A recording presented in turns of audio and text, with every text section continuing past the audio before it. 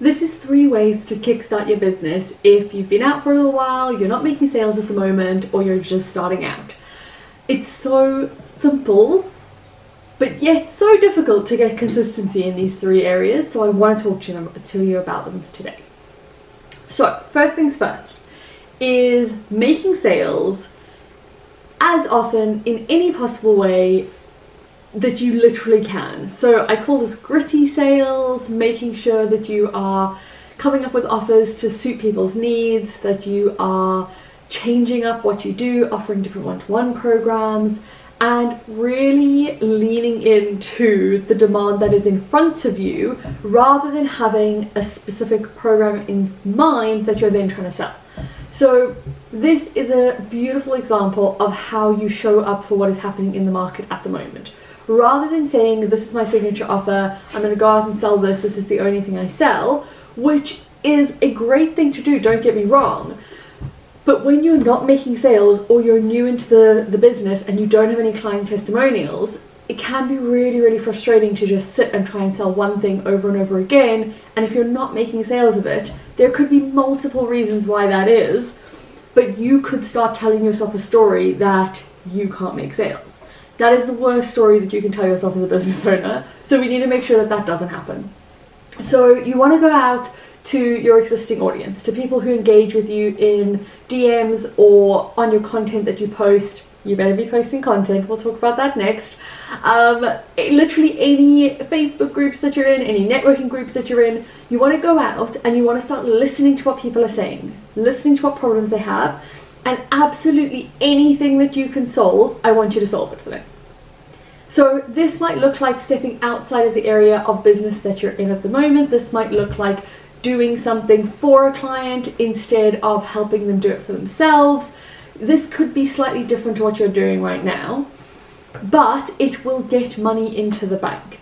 And this is such a good way to kickstart your business. So recently I have sort of restarted selling, okay?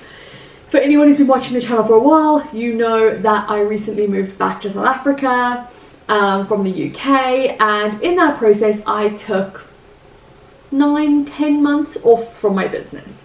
We used that time to relocate, buy our house, get settled, and just overall enjoy life as we've moved back home.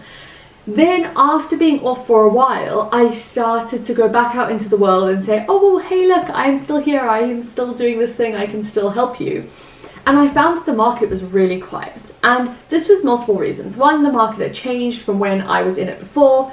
2, I had been gone for so long that I needed to kind of re-warm up my audience. And like in general, people were just buying something that was different. So I went out with my big signature offer, did a launch, made no sales. I was like, what now? What is happening? And I could have just gone back out and done another launch and another launch and another launch until it worked. But I was like, actually, I really want to get income into the business. So I put together a different program based on the people I was talking to at the time, and I launched that, I made sales. Then I put together another mini program, I made sales, and another mini program, and I made sales. And slowly but surely over time, I got back to the point where people started to approach me and say, oh, are you still running your business program? Can I join it? And I was like, yes, absolutely. But none of that would have happened if I had just tried to launch, it had not worked, and I'd just been like, oh, this isn't for me, I'm not going to do this again. Which is what I see so often when people start selling. It doesn't work the first time and they're like, oh my gosh, I'm terrible at this, I'm not going to do this again, and then they just hide. We're not playing that game. So I want you to constantly think about, how can I make sales conversations happen every single day in my business? How can I be going to networking groups, getting in front of different audiences to do talks, or running public webinars that are free, or whatever it is that you want to do, however you want to get in front of people? How can you be doing it every single day to make sure that your business is going to make money? Okay, so that is your first thing. You want to be making sales conversations happen every single day in your business. The second thing, as I alluded to a second ago, is content. So you should be posting content at least 3 times a week on at least one platform. If you're posting, say for instance, Meta, you can post Instagram directly onto Facebook or Facebook directly onto Instagram. That counts as one like main platform, Meta. So you want to be posting 3 pieces of content. I prefer reels, but you can use static posts, whatever it looks like for you. But the key thing is that you want that content to be deep value. So you want to hook your client in, give them the context of what it is that you're talking about and why it's important to them. And then you want to get straight into, here's my 3 tips, here's the 3 steps, here's the model that'll help you, here's the questions that you need, here's how you take action. Because that is the world that we live in now, where people actually want to engage. They want to do something, they want to take action. Information is cheap and readily available in this day and age, but actual curated information where it gets people to take an action, that is what people are paying for nowadays. So you want your content to be geared in that direction, and make sure that it's easy for people to see the value that you add. Easy for people to see you as an authority in your area, and easy for people to take action on your posts with a really clear call to action. This could be commenting a word, this could be liking and sharing, this could be tagging somebody, saving the post. Whatever interaction you're asking people for, make sure that you're getting those interactions and then you're following up on them, either replying to comments, replying to DMs, reaching out to people, whatever it is, making sure that you're engaging with people through this process. Because one of the biggest things is when you're putting out content consistently, even if somebody is not engaging or somebody's not actively watching everything or reading everything, they are seeing you exist in the world. And again, if I take myself as an example, I had somebody reach out to me and they said to me they wanted to buy one of my programs, and I had no idea that they were even shopping. I had no idea that they were even interested. They hadn't said anything to me prior to that. They hadn't specifically commented on my posts or DM'd me or anything. They were just watching in the background and going, this is the person for me. And when they were ready, they stepped forward and they said, how do I pay you? And that's what we want to engage with. That's what we want to create. But we can only do that if we're consistently creating content. And again, I've been creating this content on my social media for months, yeah, years. Not a couple of days and then expecting to get this instant result. It's more a long-term strategy that you have to be using. But in order to kickstart, you want to set yourself a challenge of like 30 days. How do you post 3 times a week for 30 days?